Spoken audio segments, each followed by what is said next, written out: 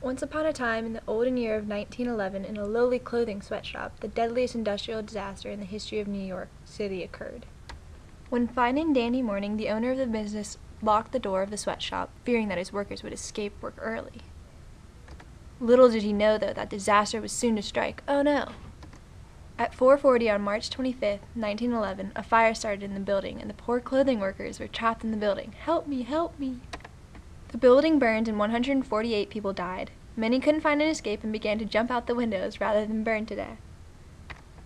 The next few weeks were not as fine and dandy. Women began to protest and create unions for numerous rights, including standard work conditions, as was common in the progressive time period. All in all, what started as a happy day ended in tragedy. The end.